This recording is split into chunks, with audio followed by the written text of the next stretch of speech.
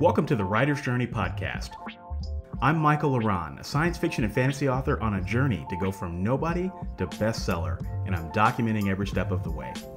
Tune in every week as I pull back the curtain on my writing life and how I'm building a writing career while working a full-time job, raising a family, and attending law school classes in the evenings. You can find show notes for this week's episode, a free starter library of my fiction, and much more at michaellaron.com. Hello and welcome to episode 153. 153 is a good number, and I titled the name of this episode, Editing Your Book into Nirvana Using Data and Analytics.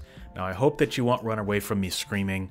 I have been practicing how I'm going to be delivering this message to you this week in the form of my blog and YouTube community post, and so I think I've got the kinks worked out to where I hope that what I explain in this episode will be interesting to you, will be engaging to you, and might inspire you to do what I'm doing because it will help you eliminate a metric crap ton of typos and spelling errors in your work, and it won't cost you a thing other than just a little bit of your time. All right, so real quick announcements. We did our Writing Power Hour replay, or Writing Power Hour, so thank you to all of you who showed up. We had a great time. I don't know how it went because I'm actually recording this a week in advance. More on that in a second. But you can watch the replay by visiting the show notes, and there'll be a link there.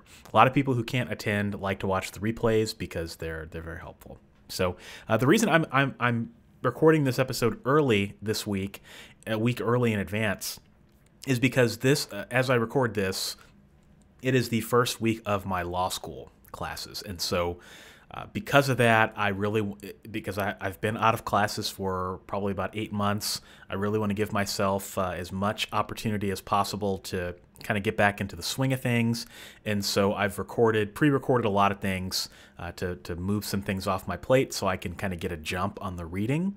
And so that is why I'm recording this a little early. So I'm not going to do a win for the week, lessons learned, or ideas for the week this week, because I want to talk strictly about the topic, because this is something I think that is really, really important. So I've started a pilot for a project that I've been talking about for a while on this show. In fact, I've probably been talking about this since 2019. And that is using data and analytics to help me edit my book and catch more errors before the book goes to my editor. And in this episode, what I would like to do is I would like to talk about how this pilot, even though I've just barely deployed it, it's not even 24 hours old as I record this, has already taught me a great deal about how to become a better storyteller. It has taught me how to eliminate typos ruthlessly and consistently, and it's going to save me a lot of money over editing costs over the course of my career. All right, so you guys know that I have a strategy, and I have 5 strategic pillars. And my strategy as an author is to first and foremost entertain and delight the readers in the niches in which I serve. So if I'm writing urban fantasy, my goal is to write the best darn urban fantasy that I can. If I'm writing self-help for writers, my goal is to write the best self-help that I can. And the second part of my strategy is to remain nimble in an ever-changing industry. Because if you look at our industry, things are changing quite rapidly. They're changing very rapidly. I mean, the self-publishing as we know it was completely different in 2014 when I started compared to now. And there's just so much that has changed, like I said, that it's important to adopt emerging technologies and to make sure that you're staying on top of everything that's happening, because if you don't do that, one day you're going to wake up and be left behind. All right, so that's my mission, to entertain and delight my readers in the genres that I serve and to remain nimble in an ever-changing industry. And I do that with 5 strategic pillars. These are 5 areas where I spend all of my time as a writer. And you probably know what these are, but I'll repeat them anyway. The first is to be a world-class content creator. So how can I create better books and a better reading experience for my readers? The second strategic pillar is how can I become a world-class marketer? So how can I sell more books to readers and get my books into the hands of more people? The third pillar is to become a technology-driven writer. So how can I use technology, whether it be existing technology or emerging technology, to maximize what I'm doing? And primarily when I talk about technology, how can I be more efficient? How can I be more productive? How can I automate certain things so that I don't have to waste my time doing manual processes? And how can I make sure that I'm hiring and bringing in the right people to help me with skills and things that I don't necessarily have the time or expertise to do? And then the fourth pillar is to become a data-driven writer, which is all about data and analytics. So understanding my book as a series of data points and figuring out how to make good, sound business decisions that are going to help me unlock the power of my data, unlock the power of my books, and make decisions that are going to make me more money and help me connect more with my readers. And then the fifth pillar, strategic pillar, which is to become the writer of the future. Whatever that means, how can I skate to where the puck is headed? How can I, like I said, adopt emerging technology? How do I scout out what those technologies are? How do I continue to position myself and brand myself so that I can be successful in the future? And so those are the pillars that support what I'm doing. And I have to start this conversation with that because I want to make sure that it's clear on why I'm spending my time doing this when I could be spending my time doing a lot of other things. All right, so that's my mission and my strategic pillar. Now, this project in particular, my goal is to focus on how to improve the quality of my self-editing and the quality of my manuscript overall so that readers don't see as many typos. And this very neatly falls into 3 strategic categories. All right. And as I talk about this, you'll understand why this falls into 3 categories. This kind of kills 3 birds with 1 stone, so to speak. The first is to become a world-class content creator. You eliminate the number of typos and errors in your story. That's going to be better for your readers overall. I don't think we have to go into that, right? But this also hits becoming a technology-driven writer because of the technology that I'm going to be talking about, how I implemented this, because this is already on your computer and it won't cost you a thing. That's the kind of stuff I'm talking about. So how can we how do you unlock the full horsepower of everything that you already have? I think that's a really interesting question that we don't always ask enough of, all right? And then data and analytics, which is we're going to talk about this in the very last part of what I'm talking about, in that your edits and the type of errors that you are receiving are a series of data points. And if you learn to think about them a different way, you can start getting some interesting insights into your writing. So this hits 3 areas. And any project that I'm working on where it hits 3 areas, that's kind of a big deal because that means that it's really making a difference across the entirety of my publishing business. This was the same thing with the sales database stuff I talked about last year, where I learned how to automate my royalty statements so that I didn't have to spend very much time doing those. This is like that, but this is a lot easier. The royalty database thing, on a scale of 1 to 10, it was like an 11. This is like a 2 or a 3. This is a lot easier. All right. So I guess to help set this up. All right. So when you write a novel, you write your book, and then you self-edit that book or you revise that book, and you try to mold the book into a final format before you send it to an editor. And when you are self-editing your book, your goal is to catch as many errors as possible because that's one less thing that your editor is going to have to work on. And so we all want to send cleaner manuscripts to our editors, don't we? Because if our editor has to spend less time on the manuscript, we pay less money. And then also, your editor is going to tend to do a better job. And they're going to catch all those other typos that you couldn't. And so it's a good thing. But here's the problem that I have with self-editing. And maybe you've experienced this as well. Or maybe I'm just speaking to something that maybe you've thought of and just haven't been able to articulate. It's just something something I've noticed over the years, and I think it's worth stating out loud. All right, because I think if you state it out loud, then it's like, oh, okay, I got it now. Okay, so it's hard to remember every single edit that your editor has given you, right? I mean, think about the last book that you sent to your editor. You probably had a lot of edits. And there were probably some things that are like, oh, yeah, I probably should. Yeah, you're right. The editor was right on that. I should remember to do that next time. It's very hard to remember every single thing, right? You know, if the editor corrects you on a word that you used incorrectly, or if, you know, maybe there were 10 words that maybe you should have hyphenated and you didn't, you're just not, you can't remember all that stuff. I mean, even if you write it down, there's really no easy way to do that. And also, another problem with self-editing is that your efficiency in self-editing depends on a lot of factors. So it's probably true that if you are self-editing at 7 o'clock in the morning, that you're going to catch a different number of errors and see things differently than if you were self-editing at midnight, right?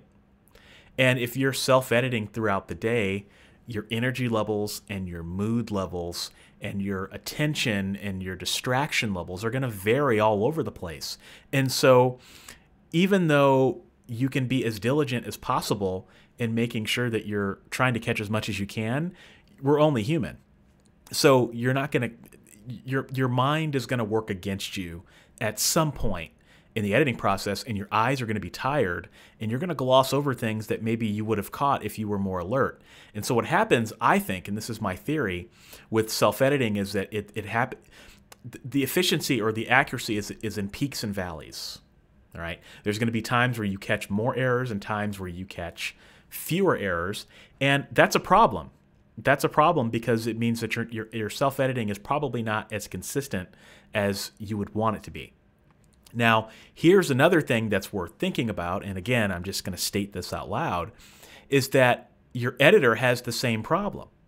Your editor is just one person. Your editor is only human. Your editor probably makes a living off of editing other people's manuscripts, and they look at words day in and day out. Now, they're professionals at it. They're pretty good at it, but their eyes get tired just like yours and mine.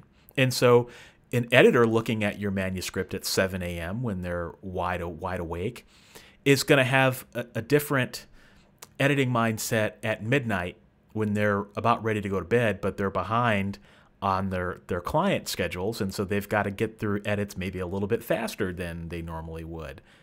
Like I said, I'm just articulating this, right? And so that's a problem.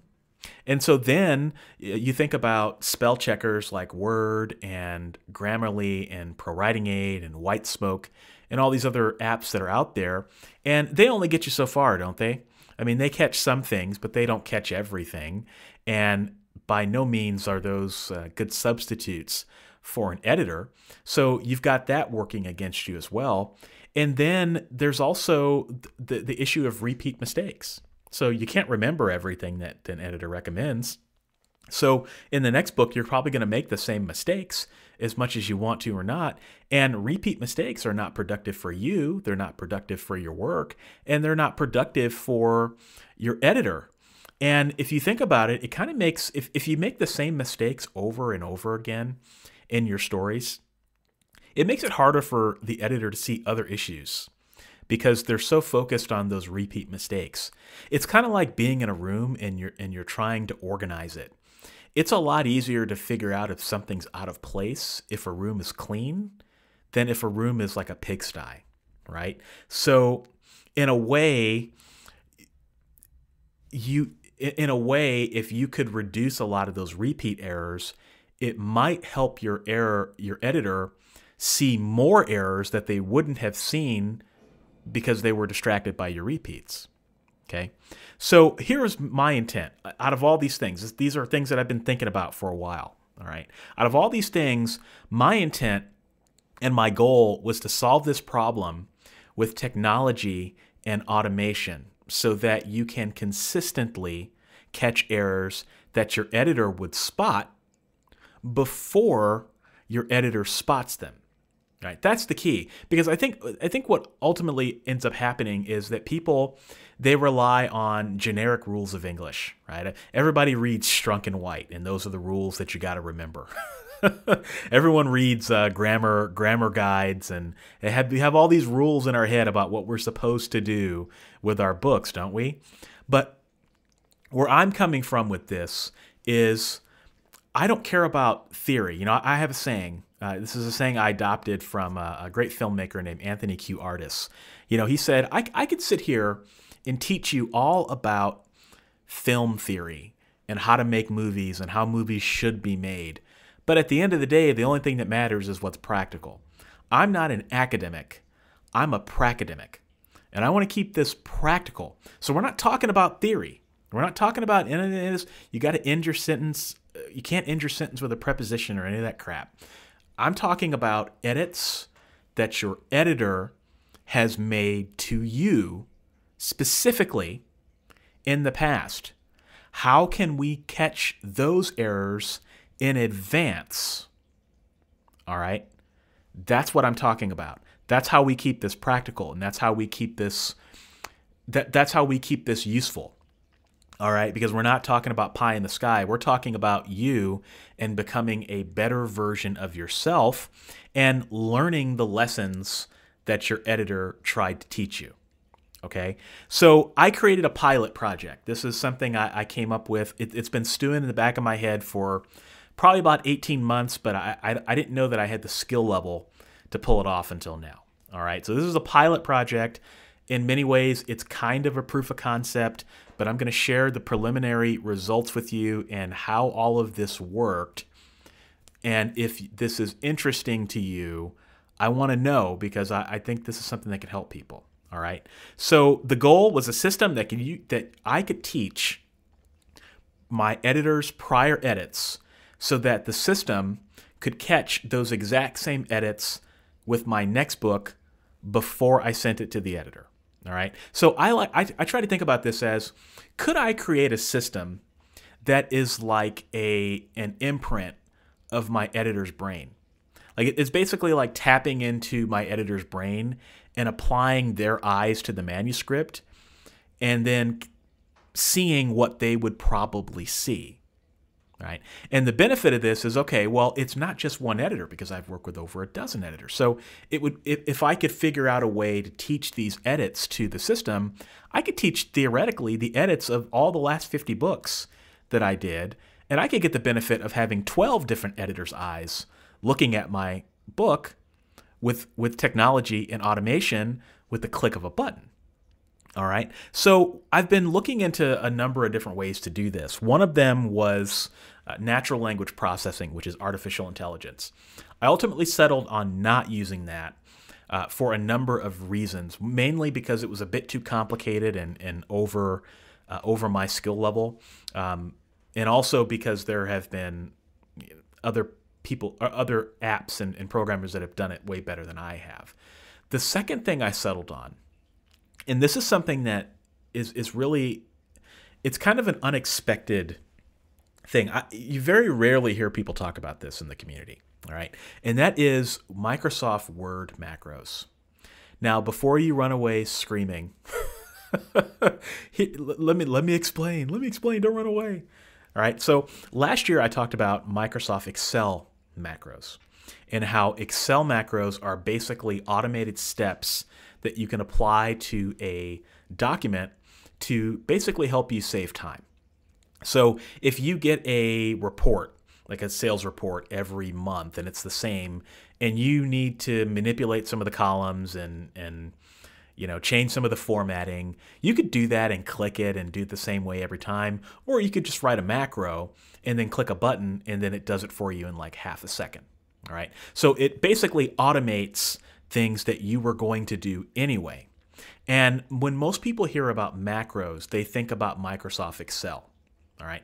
But what a lot of people don't always remember is that Microsoft Word also has macros.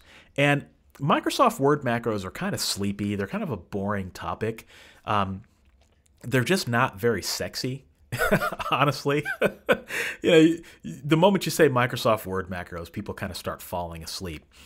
But they can help you catch a lot of errors in your editing, and they can help you catch a lot of errors that Microsoft Word spell checker can't. All right, so I hope I have your attention on that. All right, so here's the idea. So a macro basically is a series of commands that you tell Microsoft Word to operate.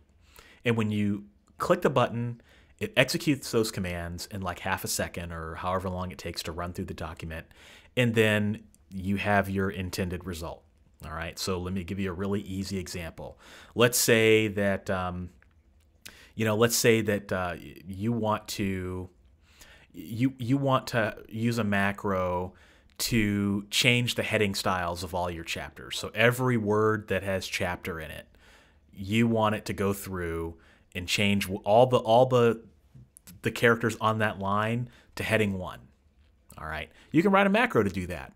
So basically the macro will look through the entire document, and every time it sees the word chapter in all caps with 2 numbers behind it or a number behind it, it'll automatically change that to a heading style.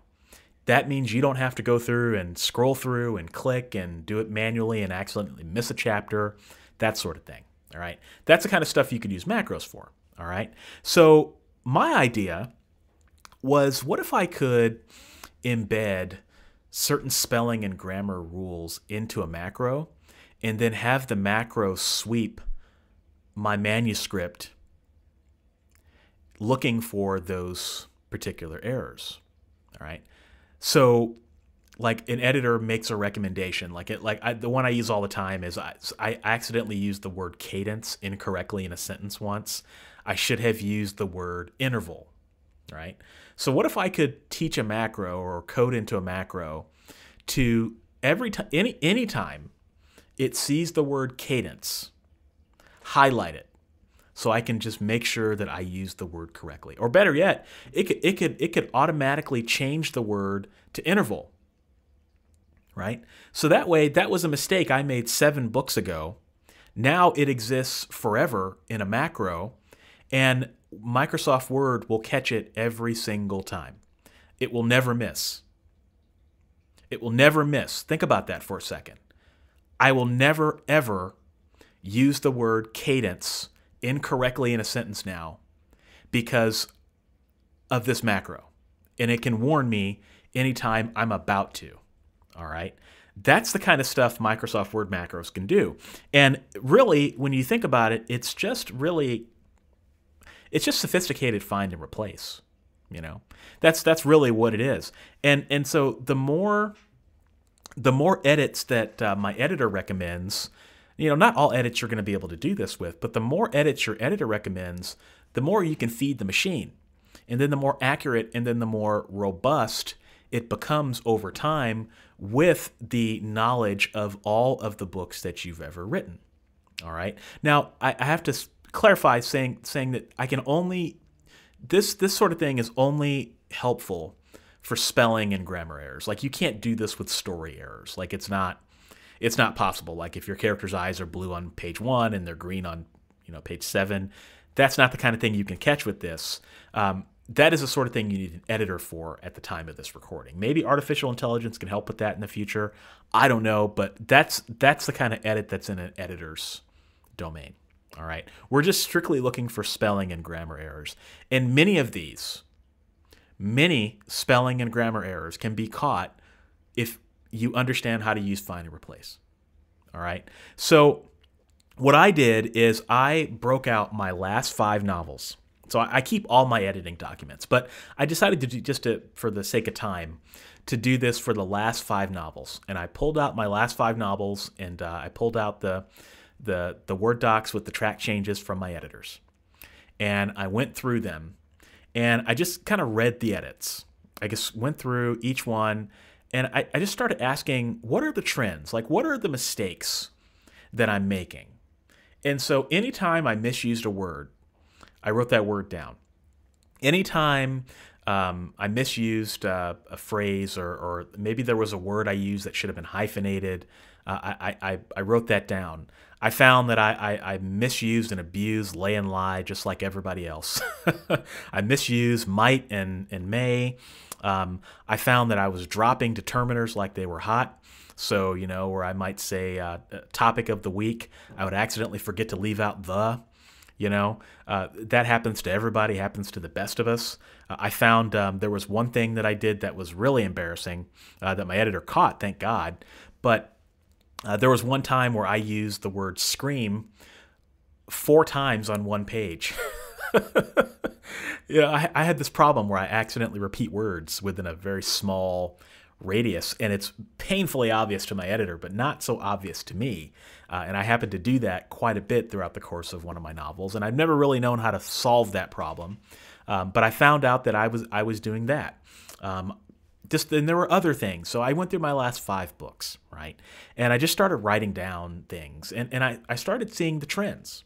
I started seeing the things that were popping up over and over again, and I started thinking, how can I solve this problem programmatically so that these problems will never again be a problem? Like, wouldn't it be cool if an editor recommended a spelling error or a certain type of grammar error, and you could eliminate it 9 out of 10 times with a macro that's automated, right? That's kind of where I was coming from. And so then I started looking for ways to approach these errors with macros. And I started looking at how to write macros, which fortunately I know how to do that because of my Excel knowledge that I picked up last year. And so it was really just learning how Word handles certain things, which is very similar. And so I kind of understood the language and the programming and all that. And so then I started asking questions. I said, okay, if I wanted to capture this type of error, how would I write a macro for that? And so then I started Googling and stuff like that. And then I stumbled across someone who I had stumbled across a long time ago, but never really knew how to handle what they were saying. And you know that saying, like, when the student is ready, the teacher appears?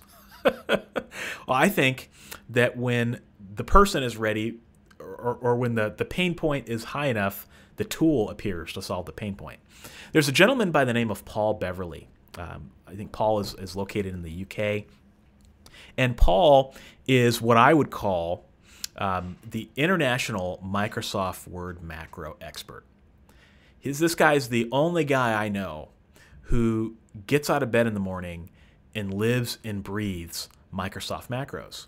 Now, the interesting thing about Paul is that Paul is an editor, and Paul uses Microsoft macros to help him with his editing clients. And for the past, I don't know how long he's been doing this, but he's been doing it for a while. He has been training editors on how to use Microsoft Word macros, and he's written probably over 800 of these things. I mean, that's how serious this guy is. I mean, he is the real deal. And so he's written over 800 macros, and the great thing about Paul is that he shares all of this for free on his website. The only thing you have to do is learn how to keep up with him. All right. And so Paul has started doing YouTube videos. He actually has a book that's free, and it's available on his website. And he publishes a lot of helpful documentation to help people understand how to use Microsoft Word macros, and honestly, just how to use the macros that he built. And so his audience is primarily editors. But like a couple of years ago, I stumbled across this stuff, and I was like, okay, this is cool. I just don't know how I would use it. Like I got the macros installed, and I just didn't know how to use them. Like it didn't click. But now I stumbled across him again, and it did start clicking. Like the stuff he was saying made a hell of a lot of sense. In fact, it made so much sense that it was sending off light bulbs in my head. I'm like, okay, wait, that's how you would use that particular command, or that's what that macro. That's why he wanted you to do that. And he has one particular macro. It's called fredit. He pronounces it, I believe, fredit. Kind of like a friend macro. All right. And so what this is a a scripted find and replace. So basically what you can do is put in certain terms or phrases or even certain rules.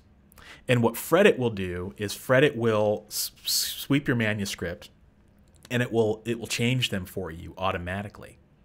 It's really cool. And then I started thinking, okay, well this is great and all, but what if like Fredit could just insert the changes that I wanted as a tracked change so that it kind of looked like an editor had worked on it. And it turns out it can do that. So you can start to program all these rules into it, and it's really easy to do. Like, it's not hard. Like, I know I say it's easy to do. It is easy to do. Basically, he has made it so that all you have to do is open up a blank Word doc and type in what you want it to find and replace with, and then it will just do it. Like, all you have to do is have another window open. If you can follow instructions in a Word doc, and you can have a separate window open with a list of terms and a list of commands that he provides for you, it will work. All right. So that's how simple this is. And so I started watching his instructional videos. I think it was maybe an hour long worth of instructional videos. I read his entire book in like a couple hours. And before long, I was handling Microsoft Word macros with the best of them. All right. And so I used Fredit, and I basically put together a command. I'm looking at it right now. It was about 150 different rules. So I went back through all the edits that I found in my last 5 novels, and then I loaded as many of those as I could into Fredit, and then I used some of Paul's commands. Like, he's got some commands in here, like I'm looking at it right now. Like, it can find any instance of a multiple space. So like, how many times have you accidentally hit the space bar twice and you just didn't see it, right? That will completely eliminate that problem. There's another one where you can apply heading styles to all your chapters. That's kind of what I hinted at earlier. If you have a 4-figure number, it'll automatically add commas. So like, if you have the word 3,000, it'll automatically put a comma between the 3 and the first 0. I've got my book titles in here. So like, if I'm writing a nonfiction book, anytime I mention one of my books, I want to make sure that that's italicized. Sometimes I miss that and my editor has to correct it. And so lo and behold, I won't go into all of it. But that was basically the first part. That was Fredit, all right? And so then I started thinking about some of the other issues that I can't address with Microsoft Word macros, or that I couldn't address with Fredit, I should say. And the problem of repeating too many words. So like, for example, there's a lot of apps that will give you statistics and stuff like on your writing, and they'll tell you use this word 15 times or 20 times or whatever. That's not what I'm talking about when I say repeated words. Like I said, I use the word scream 4 different times on the same page. I use screamed twice, screams once, and then screaming another time. And all of those instances of the word scream, I did the math, were within 5 and 81 words of each other. So basically within a 100-word radius, you would catch it twice, and then within another 100 radius word, you would catch it again. And so I was like, okay, is there a way to solve that problem? So I hired a separate programmer developer who specializes in Word macros to basically create something for me that would help me catch that. And so then I'm still looking at a lot of other errors that I'm making and figuring out, is this something I can do with an existing tool, or is this something I can do, with something else? And so basically what I can do is I can chain the macros that I make and then Fredit together into one process. And in one process, with clicking one button, I can basically catch a bunch of errors and have Microsoft Word insert them as track changes in the document. then it's up to me to simply go through and say, okay, did Word get this right? Did it not get this right? Do I accept it? Do I reject it? All right. So I did this with my most recent book that I wrote, and I wanted to share those details with you about how this went. So it took me like 2 hours to go through and get Fretted all set up and to create my own macros and to do all this stuff. All right. So it took me about 2 hours. If you're not familiar with this, it might take you probably double that, but 4 hours is still not that much time. All right. So let me share some of these numbers with you. And yes, I am going to give you a fair amount of numbers here, but I'll make sure that I contextualize them. Okay. So I went through my first 5 novels, or my last 5 novels, like I said. And what I did is using a Microsoft Word macro. I did not do this manually. If you do this manually, you're just going to pull your hair out. Okay. It took me 2 seconds. Or it took the macro 2 seconds, right? My average number of edits for my last 5 novels, averaged out, was 290 edits per novel. All right, so the editor either made a track change or they made a comment. I added all those together, and it was 290 edits per novel on average. Some were a little bit lower than that, some were a little bit higher than that, all right? And then what I did is I approximated the total number of edits per chapter. So that was just some simple math. And that was about 8.5 edits per chapter based on the average number of chapters that I have in my story. So for every chapter, you could pretty much count on the fact that my editor was going to make about 8.5 edits on average. Some were higher, some were lower. All right. So if you do a little bit more math on that, that is about 1 edit per every 177 words if your novel is about 50,000 words. All right. So that means if a standard Microsoft Word page of your manuscript is 250 words, right? That's kind of the universal 250 words is a page. All right. That's about 2 errors per page. Now, in a perfect world, I'd want approximately 1 edit per 50,000 words. That'd be awesome. I mean, I'd only have 1 typo in my entire book, but no, that's not possible. But you want that number to be as high as possible. It'd be kind of cool if I had 1 edit per 500 words, so that would be 1 edit every 2 pages or something like that. But this is where I'm at. So these were my baselines. All right. So 290 edits per novel, 8.5 edits per chapter, about 1 edit per 177 words. All right. So this became my baseline of everything that I've worked on in the past. So what I did is once I had this set of macros all set up, I basically ran those against my current work in progress to see what it would catch. What's it going to catch? Kind of interesting, isn't it? Like all these different rules that my editors helped me with, how many times did those problems show up in this particular manuscript? What did it catch? And then how can I start putting some numbers to it? All right. So here's what it came up with. So it took the macro sets about 2 minutes to run. All right. And basically it caught 178 errors in the manuscript. This is before it went to the editor. 178 errors. Now, some of those were just a Word didn't get this right. There were some things where like it just didn't. It was kind of funky. It didn't make sense. So I subtracted the ones that didn't make sense, and I left the ones that did. And then I used the macro to count, and that was 166 errors. All right. Now, when the macro counts for some weird reason, it counts almost everything twice. So I basically had to divide that by 2. So the 166 errors isn't actually 166. It was actually around 83. All right. So that's the closest approximate number to the number of actual edits, issues that my editor has caught in the past.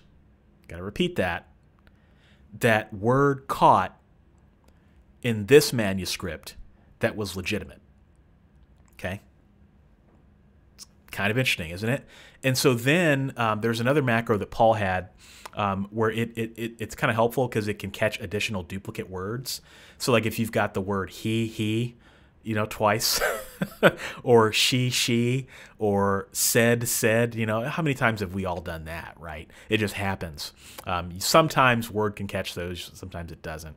But this macro caught 7 additional duplicate words, but those didn't show up as track changes. So I added the 7 to the 83 number. And then I did not spell check this document just out of morbid curiosity to see what word would have caught. And there is a macro that you can actually run that will tell you that. So there were 7 errors that Word likely would have captured if I had spell checked the document prior. Okay, and then as I was glancing through the document, there were 2 errors that I caught by eye as I was just glancing through. So basically, when I did the math, the total number of actual errors that the macros caught was 99. So 99 issues that my editors have caught in the past that showed up in some shape or form in the manuscript here. Now, the book was 38 chapters, so if you divide 99 by 38, that's about 2.36 errors per chapter. All right? Interesting number. Okay? So pretend with me for a moment, and I know I'm throwing a lot of numbers at you, but I hope it's making sense. If my editor usually catches an average of 290 total edits per novel, and I captured 99 of those edits proactively before I sent the novel to her. So like say I could go back in time and run it. That means that this workflow, this macro set, reduced my total edits potentially by around 34%. So I would have sent her a manuscript that was 34% cleaner, that had 34% fewer errors with a click of a button using automation and tools that were already on my computer for free. All right. Now, if my editor usually catches 8.5 edits per chapter on average, and the engine caught 2.36 spelling and grammar edits per chapter, I just reduced the number of edits per chapter by 25%. 25%. And those reduction numbers, the 34 and 25 numbers, that's conservative, because the numbers get even better when you consider that I was only tracking the total number of edits, so I was counting spelling and story edits. So I bet if I pulled out just the spelling and grammar edits by themselves in this particular book, which I did not do just because I didn't have time to write a macro for that, it would be even more drastic. It would probably be somewhere in the 50-60% range, meaning I would have sent my editor a manuscript that was 50 to 60% better when you actually pull out the numbers and compare apples to apples.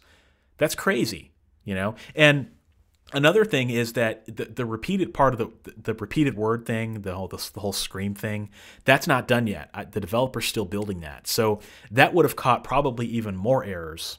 And then Grammarly and Pro Writing Aid, I didn't use either of those for this.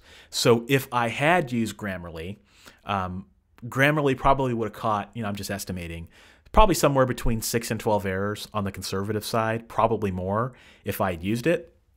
Pro Writing Aid probably would have been somewhere there as well. So, I could have been looking at 120 to 130 actual errors caught, and when your average number of edits is 290, you start subtracting numbers out of that total, and you have a pretty damn good efficiency and reduction, and it's going to be correct or as close to correct as possible every single time. Because a computer, unlike you and I, doesn't get tired, right? A computer doesn't have a bad day. It does the same thing over and over every time reliably, right? That is why I ultimately wanted to do this project. Because if I can take more errors off of my plate, one, that's less things I have to remember. Like I shouldn't be trying to remember whether, do I hyphenate this word or do I not hyphenate it? I shouldn't be trying to remember, hey, I got this word spelled out. Do I need to put numerals on it or not? That's not worth my time. I need to be focused on errors that that only I can catch, right? More important things. And with my editor doesn't need to be correcting lay versus lie every single time. That's on me. That's not on the editor, right? My editor doesn't need to be correcting, using the word cadence incorrectly in a sentence.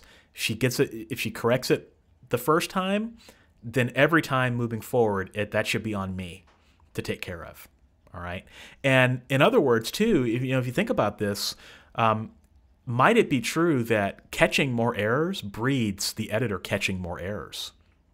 Because if there's less on the page, or less errors, I should say, on the page, that's more things that your editor is probably going to catch because they're going to see it. It's going to be easier to see. These are going to be things that are hiding in plain sight. So, I might have reduced the amount of errors that my editor would have caught by 34%, but it might also be true that my editor might catch 290 errors in the manuscript still, because there's errors that she caught that she might not have caught before. So, or, the opposite could also be true. I don't know. We'll find out.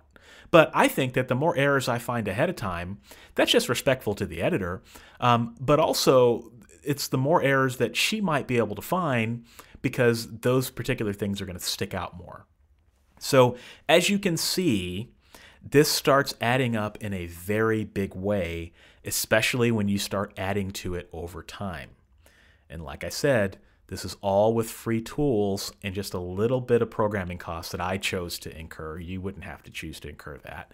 And an understanding of how you can use the full horsepower of the technology that's already on your computer. All right. Really cool. It's cool stuff, but that's not it. All right. So I want you to take everything I just said and we're going to put that in a little box. Okay. We'll get the box out in a little bit, but just take everything I said and remember it, but put it in a little box. Now, that's not all I can do with this editing data. I can also capture all of the edits that have been recommended to me, and I can also do some additional analysis.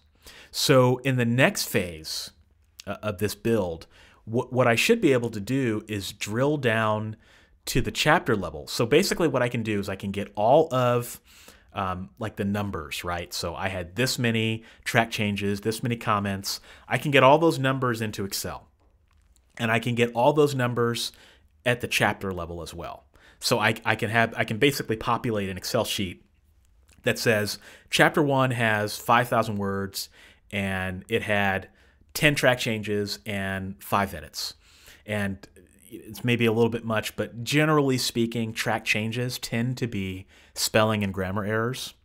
And then comments tend to be story errors, because the editor's not going to change something about your character, but they'll call it out, right? And so then I can populate all that information at the chapter level. And then I can also see a breakdown at the chapter level of how many spelling errors I got and then how many story errors I made. And then what I can do is I can start to see at a very high level where my editor spent the majority of her time. And then I can start using that to grade myself in terms of how good my self-editing was. All right. So I had this weird idea. This was, I don't know, it sounds fancier than it actually is, but it's the only way I could think to call it. I developed what I called a chapter scoring engine. And basically what this does, and it's simple math, it's not complicated, but what it does is it grades how I did in the manuscript, and it tells me where the editor spent most of her time. And then there's a few parameters that I track where I score each chapter based on those. So I'll pull this up here because it's easier if I have it in front of me. All right, so for example, I'll just go through some of these. For example, if I believe that the writing method that I use could be an indicator of potentially how many errors I'm going to get. So you guys know I write in a lot of different formats. I write at my laptop. I also dictate while I'm sitting at my desk. I write on my phone. For this last book, I dictated on my bike. I've started using Dragon Anywhere so I can dictate while doing the dishes.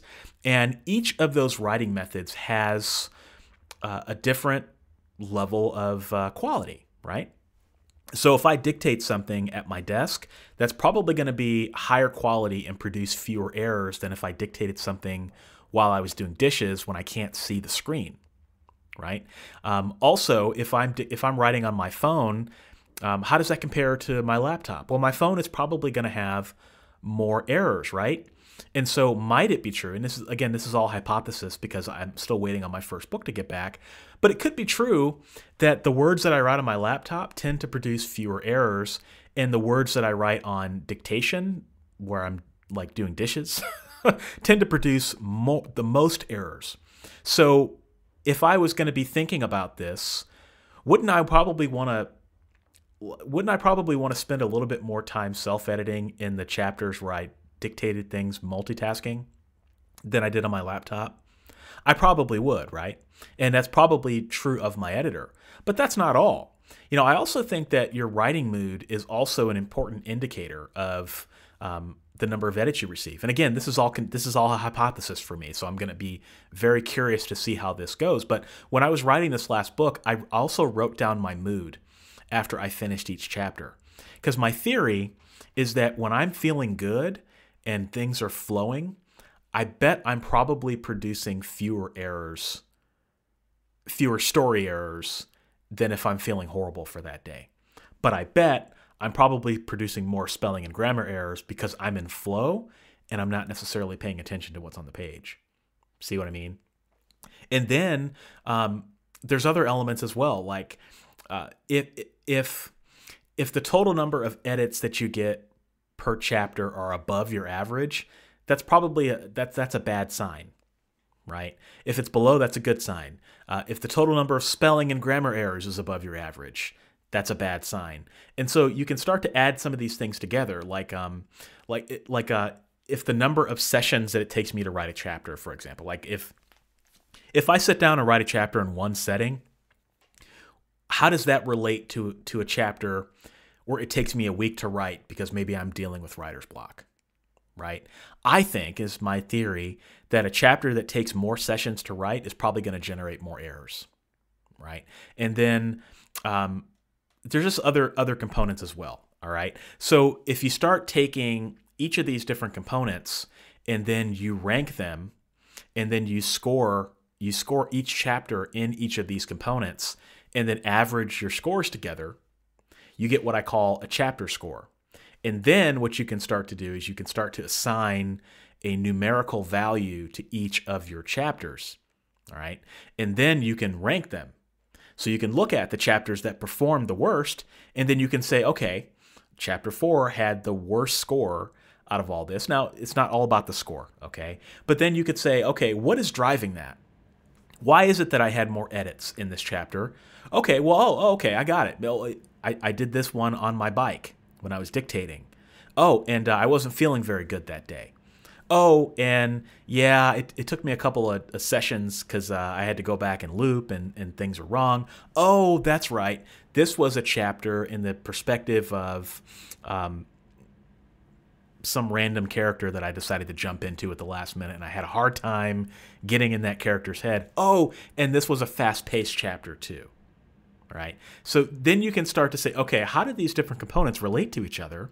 And then you can start to figure out after the fact what potentially generated the most edits from your editor or the most attention from your editor. And then you can start to remember that stuff moving forward. And then what you can do is you can start running your manuscript through a scoring engine, like a modified version of it, before it goes to an editor, to proactively tell you, hey, maybe these are the sections the editor's probably going to spend the most time on. Like predictively, these might be the sections that get the most edits. And if you know that, you can start to go through them in additional time through your self-editing. Or you don't do anything at all, and you just simply flag the chapters and tell the editor, hey, you may want to take an extra look at this one. All right? And just be curious to see what happens. Maybe you're right, or maybe you're wildly wrong. And the point, though, is that you start to get data. You start to understand how your edits and your editing analytics, this is what I call it, editing analytics, have an impact on your story overall. Now, you can spend a lot of time doing this stuff, and I don't recommend that. I think you could probably go overboard with this. And I actually don't even recommend that most people even do this second part, like the scoring. One, I don't even know if it's going to work. So I'll share the learnings I have with you on that. Two, I think it's probably more complicated than what most people want to do. But I do think that the macro piece, by all means, that's easy to do, right? This is just more conceptual. It's just something I'm sharing out of transparency because I think some of you might dig it, all right? So yeah, I mean, you basically can generate all this data with automation. You don't have to sit down with a pen and paper or go through every single thing to calculate all this information manually. You can do it all with formulas and macros. And, this sort of thing shouldn't become anything that drives everything you're doing. It just becomes an additional data point to help you make decisions in your self-editing that are going to help you reduce the amount of errors that you have for your book. And if you can do those things, see, remember the North Star. The North Star is fewer errors in your book, which means readers are going to enjoy your book more, right? And that's going to lead to better reviews, and that's going to lead to better sales, all right? So that's what I've been working on this past week or so. And the pilot has been a huge success so far. Once I get the manuscript back from my editor, that's going to be the real test. That's when I can start building out this second piece. So I'll share more on that when I get there. But I think that these numbers, a 34% reduction in errors, that's pretty amazing for something that I was able to do for free with a tool that was already on my computer, right? And yeah, I mean, I could even do better with Grammarly and ProWriting Aid. One of the problems that I have with my edits, and I'm sure this is probably true to a lot of people listening to this, is sometimes I drop articles. So I'll drop the word "the," or I'll dictation is, this especially happens with dictation, where you'll say something, and then Dragon won't pick up that you said the word "a" or "an," and it doesn't, and you don't catch it. So that tends to be a problem that's unique to dictation, but every writer has the problem. And when you're looking at that, it's easy to miss those articles because they're so tiny, and your brain kind of pretends that they're there, and your editor doesn't always catch them either. And what I found is that Grammarly is actually pretty good at catching those. In fact, Grammarly caught a fair amount of them after the fact, after I kind of went through and looked at it. So implementing that into the workflow just for the determiner piece, I think, is pretty important. And then ProWriting Aid caught a couple of them that Grammarly didn't catch as well. So, if you think about your editing process as a series of steps, step one is doing your own review on the manuscript. Step two is running these macros. Step three, potentially optionally, is using some sort of scoring engine to tell you how you're doing. Step four, to use Word, Grammarly, ProWriting Aid, all together to catch additional errors that you would have missed. And then step five, I think that's where we're at. A proofreader, I mean, would pretty much seal the deal, and you would never have to really worry that much about, you have to hire an editor too, a copy editor, and then a proofreader would seal the deal. You would really not have to worry about spelling and grammar errors in the future, assuming you hire the right editor. And isn't that a great thing, right? Because your readers can focus more on the story. So anyway, I hope that this has been interesting to you. I know that this has probably been one of the longest episodes of the Writer's Journey ever, but this is what I'm working on, and I hope to be sharing more of this in the future, particularly step-by-step instructions on how some of you can accomplish some of this yourself. I'm not going to charge any money for it. It's like I said, all these tools are free. I'm a big believer in just giving out good information, and if it can help you catch some more typos, I think that's a win. So have a wonderful week. I will talk to you next week, and peace. Thanks for joining me this week. If you enjoyed this episode, you'll enjoy my backlist episodes at michaelaran.com/podcast. For your free starter library of my favorite novels, join my fan club by visiting michaelaran.com/fanclub. If you're a writer and want to connect with me further, check out my YouTube channel, Author Level Up, for helpful writing advice at authorlevelup.com. Thanks for listening, and I'll be back next week.